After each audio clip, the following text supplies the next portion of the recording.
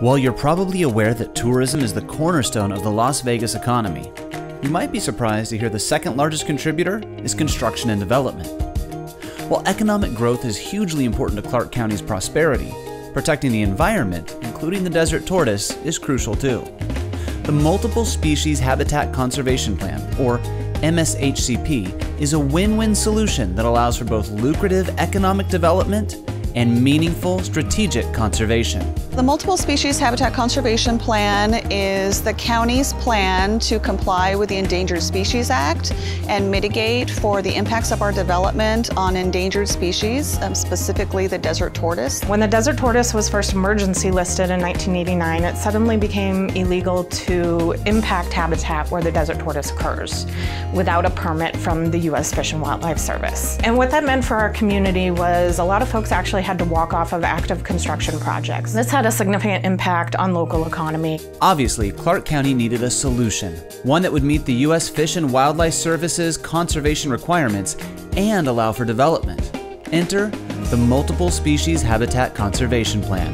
MSHCP is an important plan to balance development and conservation. It allows private landowners to develop their property without the need to negotiate their own Endangered Species Act permit with the U.S. Fish and Wildlife Service. The Fish and Wildlife Service requires a permit for you to be able to develop and actually impact species and their habitat. So Clark County worked with Fish and Wildlife Service to obtain an incidental take permit and develop a habitat conservation plan. This program saves developers time and money by providing a streamlined process for securing an Endangered Species Act permit for their project.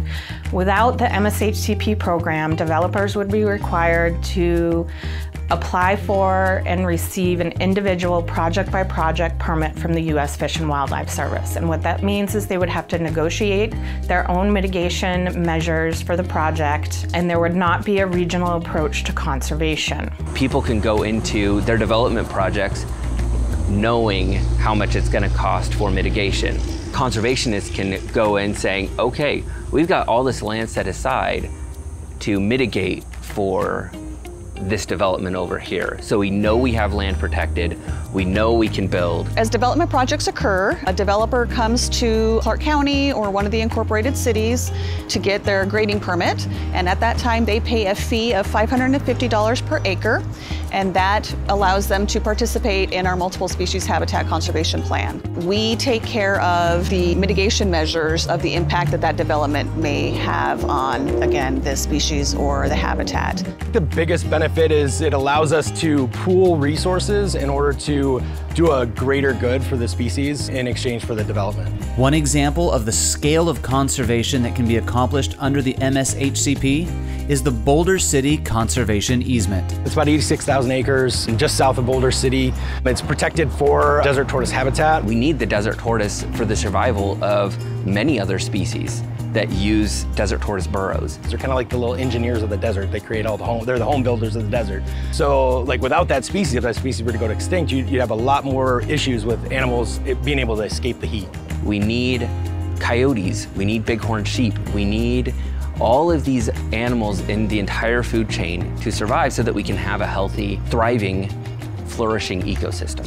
The reach of the MSHCP extends out to other areas of Clark County as well, such as the Muddy and Virgin Rivers, where the Desert Conservation Program owns several properties and manages them for the benefit of birds covered under the program, like the southwestern willow flycatcher and the threatened yellow-billed cuckoo.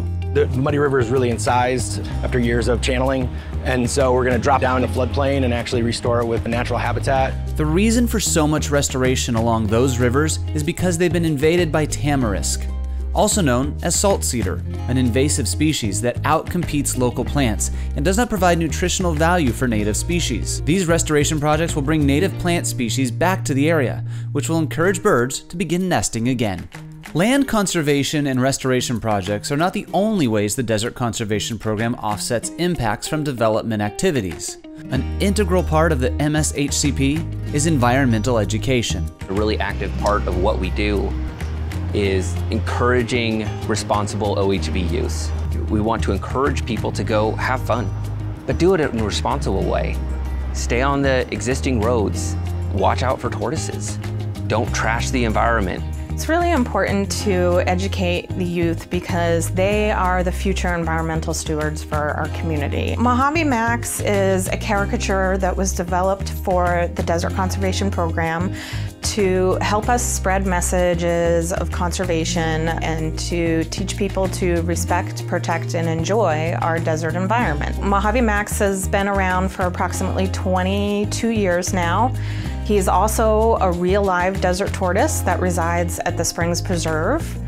And so we use the Mojave Max caricature and the real live desert tortoise to teach Clark County elementary school aged children about desert tortoises, desert tortoise biology, and a little bit about the Mojave desert environment that they live in. While the original MSHCP has helped Clark County grow into the vibrant and diverse community that it is today, the Desert Conservation Program is also planning for the future. The Desert Conservation Program is looking to amend the current multiple species habitat conservation plan. The reason we are looking to amend the plan is because we need to accommodate future growth that we know will occur here in Clark County. People are going to continue to move here at Clark County, so we need to plan for that future growth.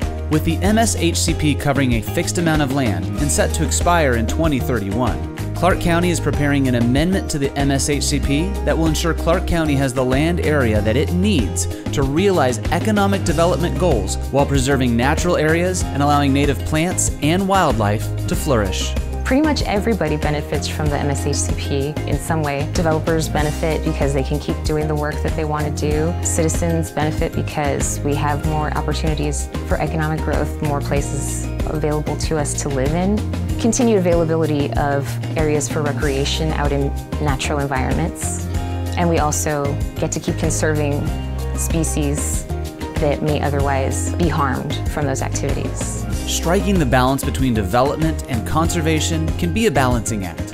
But by addressing the needs of our citizens and the needs of our environment, we are ensuring that Clark County remains the gem that it is for generations to come.